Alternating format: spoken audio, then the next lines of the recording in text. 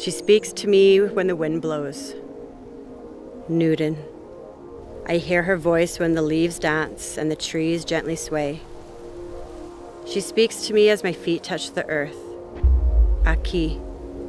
She tells me that I'm safe and I can feel her support beneath me. She speaks to me through the water. Nibi.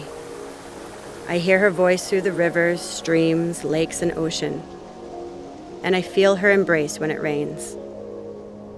She speaks to me when I place my hand upon her. She tells me to slow down, to not only listen with my ears, but also with my heart. Nide.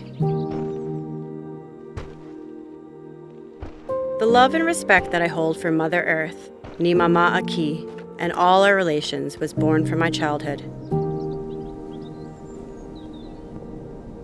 As I grew, the closeness that we shared began to slowly fade away. I used to believe that the reason we drifted apart was because she no longer spoke to me.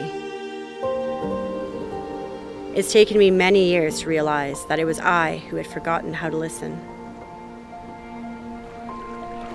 Several years ago, I started trail running. As I spent more time on the land, I started remembering how to listen.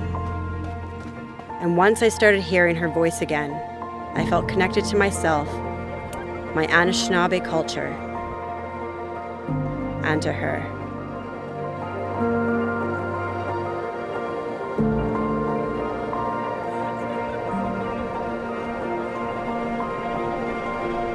As I watch my children build their own relationship with niimaamaa Aki and witness all that she is teaching them, it has brought new meaning to walking gently for future generations.